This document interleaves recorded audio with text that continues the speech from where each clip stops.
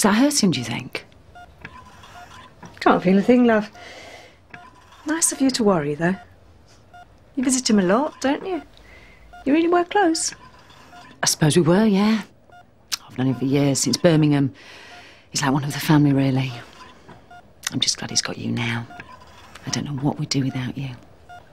Silly. It's my job. A beating heart, a clean bottom, and a change of his ins and outs. But I think he likes a friendly voice in his ear, too. Don't you, Frank? You're a saint. You really are. Right then, Frank. Time to change your catheter. This is when he'll be glad he doesn't know you're here. Why? It's a tube, my love. He can't go on his own, you see. We have to change them now and then, so he doesn't get a nasty infection up his pee-pee.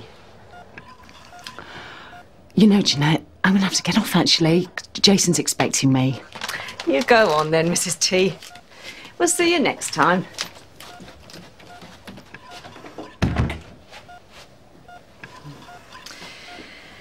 They come and they go, Frank. But it's me who looks after you.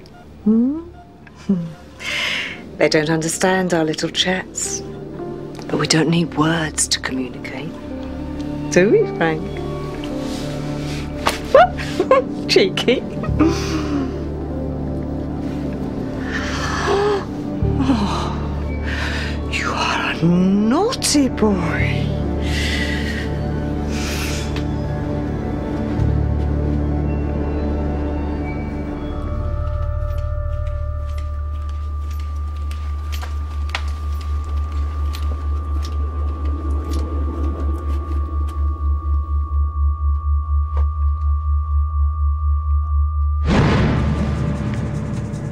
Come to change my catheter, Tanya.